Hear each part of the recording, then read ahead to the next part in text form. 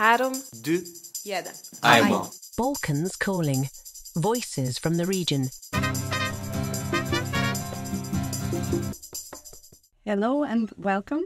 Welcome to the podcast Balkans Calling. And today I'm talking with Professor Klaus Buchenau.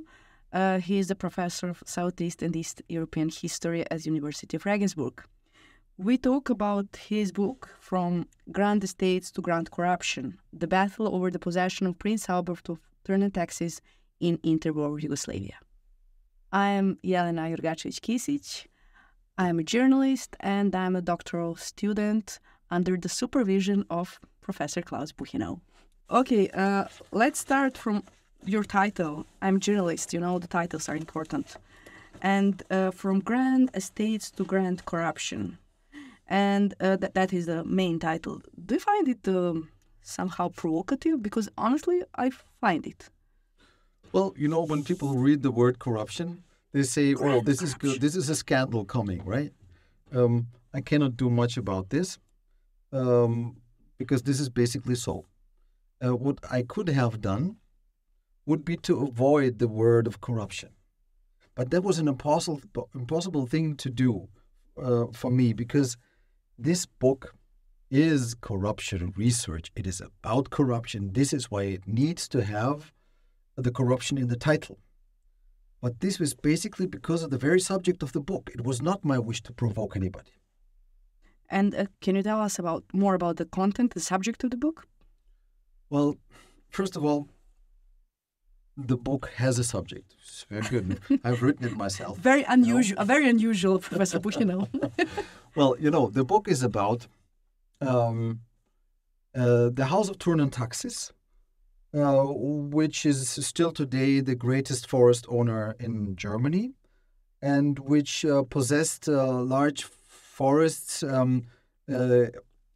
which it had acquired basically during the 19th century in Poland, Czechoslovakia, and in Yugoslavia. So my book is only about the fate of these Yugoslav forests.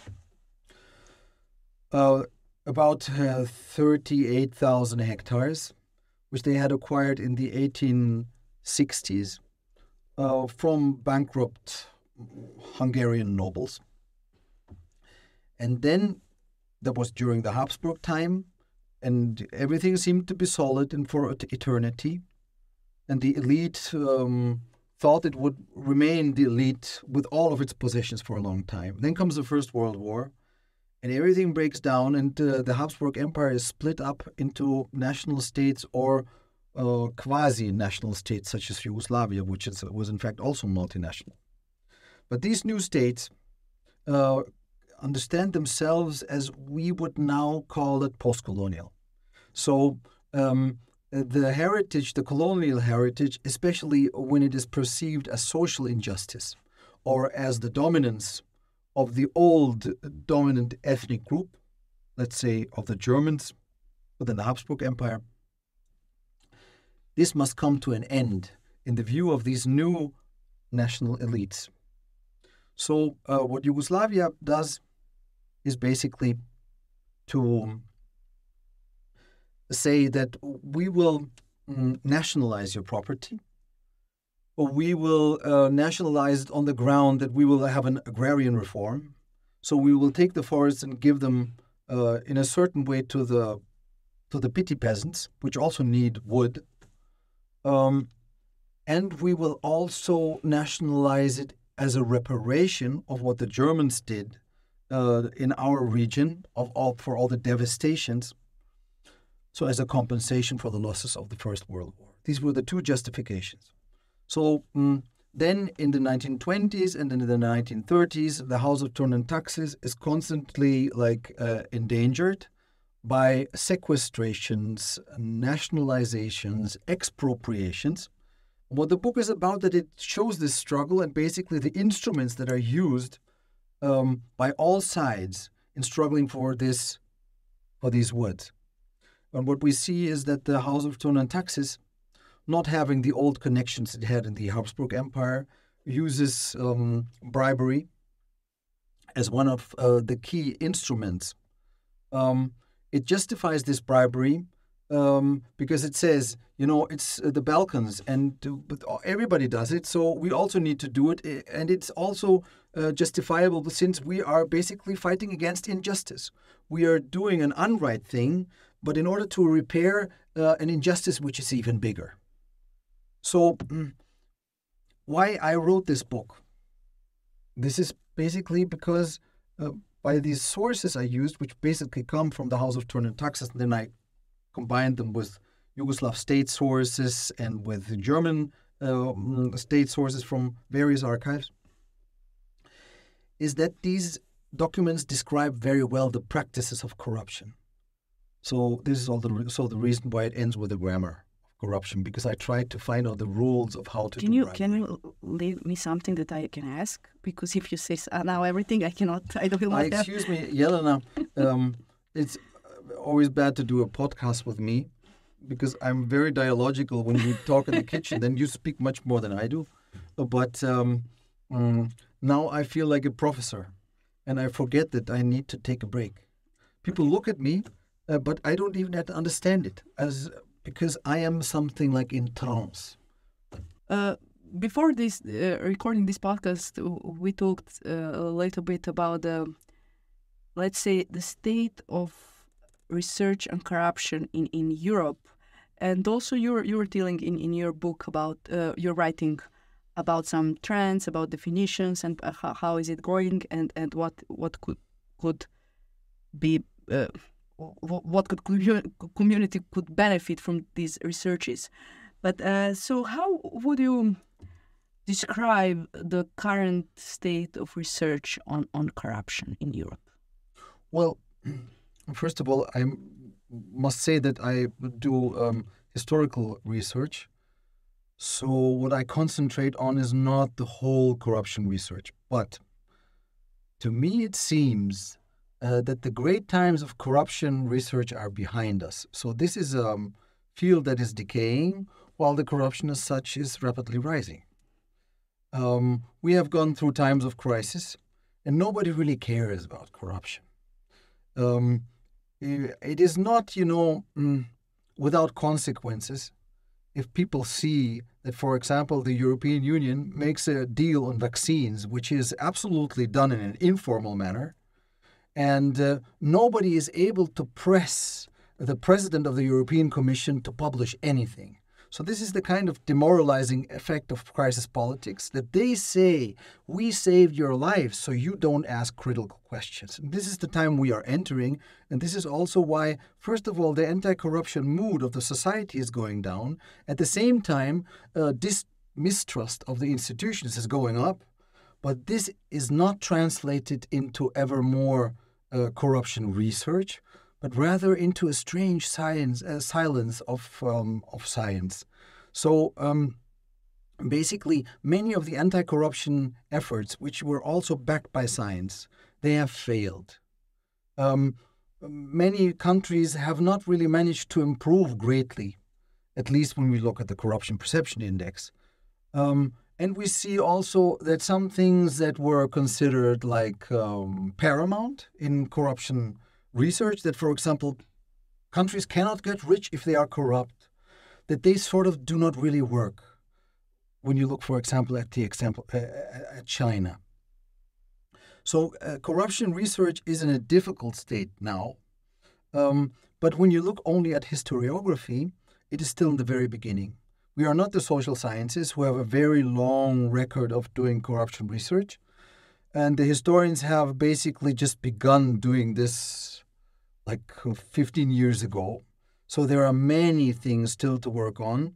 And there is also the problem which usually appears when we talk about historians, that they have a hard time in, perceiving the theoretical heritage of other disciplines. So I personally know corruption historians who have no idea about the basic theories of corruption research as they were developed in the social sciences, who do not discuss them and just take for granted that they know what corruption is and then look for it in the sources. So on that level, there's also a lot of things to do. So when it comes to my narrow discipline, I guess that corruption research has still a good future. But in the general lines, I think that the great times of the corruption research boom is behind us. Interesting. And talking about material, I was just thinking while you were talking that this case, Thurn and Taxis, was in that sense grateful that the case ended up in the court, so we had a court material. But talking about historians explore the corruption, for example, in Balkans, it's sometimes hard because many cases did not end in the court, if I understood correctly. Yes. Yes, many cases did not end in the court, which is the case for many corruption scandals in the 20s, where the only material you can basically find is from the press. And then you also have some things that went to court, but you will not find the court records in the archives. This is also something that happens. And in my case, there was a great litigation, but I could not find there any records in the archives about this litigation of 1935 to 1936. But what I could find was a great bunch of documents on this litigation from the archives of Thurn and Taxis themselves, who had just their own lawyers observing the process, taking part in it, and writing down everything they witnessed, bringing to the Regensburg Central all kinds of documents from this litigation. So this is how I could work with it. Yeah. And you mentioned it at the beginning, but you also wrote grammar of bribery here in the book. So could you tell us more about that and what it consists of? Yeah. Well, the thing is that I'm something like transdisciplinary person. I know this sounds like a buzzword, but in this case it's not really so, because I was trained as a linguist, rather as a social linguist, more than as a historian. And there I learned a typical type of abstract thinking, which is, to express how things work in language in abstract categories. Then I switched over to history, because I found that history gives us more broader possibilities to work with reality. But I felt this constant lack of abstraction. They don't have it. Many historians are just storytellers. So what I did with this grammar is that I tried to formulate what I observed in the material as abstract laws. Behave like this and like that, and then it will work out. And then I created laws for every, protagonist position. The rules for the principal, for Thurn and Taxis, or for the Yugoslav state. Then you have the rules for the agent, for the lawyers working on the Thurn and Taxis case, but also for the officials working for Yugoslavia, how they behaved really, and what were considered the main patterns of behavior. And this is how I arrive at this type of grammar. Can you give us some hint what you would suggest, not really suggest, to some of the actors, for example, like in that grammar? For example, like what can you tell us one rule, what one principle should do, or something like that? Just give us a taste of the what you wrote. yes, for sure. For example, observing what the House of Thurn and Taxis did with its various agents, that is the lawyers working on the Thurn and Taxis case in Yugoslavia. I can see, for example, that they follow the rule, which is have somebody doing the dirty things for you, but if the dirt becomes visible on the hands of these persons, then exchange them. Because nobody shall see this, and the doing of dirty things shall not translate into a bad reputation. Because once this happens, the agents will be absolutely powerless because nobody will be willing to work with them. This is part of the grammar. Or when you look at the agents, they also had their certain rules. Since they earned their honorariums from Thurn and Taxis, they had an interest to get a high honorarium as possible and to get it as quickly as possible. So they used parts of the honoraria for bribing of Yugoslav politicians. And basically, the contracts with the House of Regensburg, with the House of Thurn and Taxis, were such that they were to be paid the full honorarium only in case of success, in case of that they, for example, stopped the nationalization of the property. But they wanted to get things in advance. So what they constantly did was to invent open hands in ministries. They say, until next week we must bribe the minister so and so. If we don't do so, you will lose everything. In the House of Thurn and Taxis, sometimes they pay.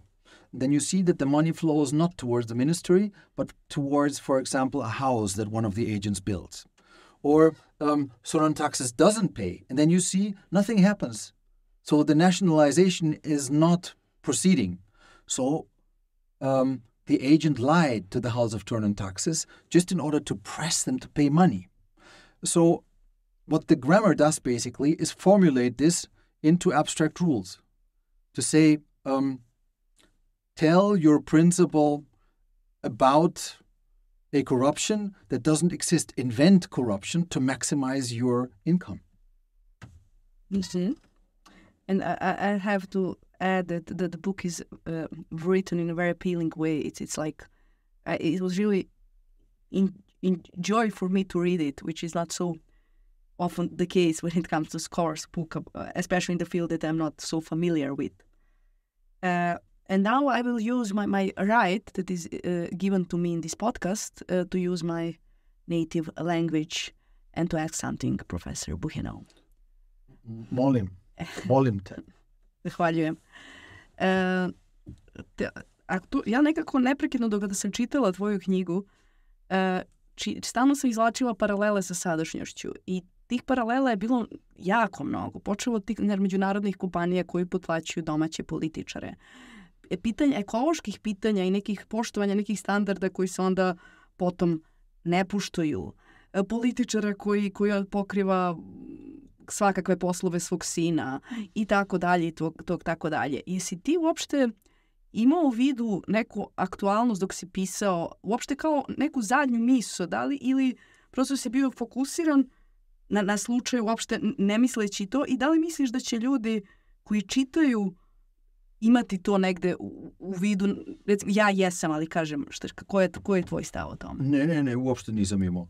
Ja sam ovu knjigu pisao kao lud profesor koji uopšte ne shvata i ne želi znati što se dešava na svetu. Ali zbog toga da uopšte nisam gledao na te paralele, težina tvojih reči je veća. Znaš, jer nisam ja to specijalno konstruisao. Ti to tako shvataš i verovatno tu ima nečemu o tome. Ali to meni nije bila moja namera.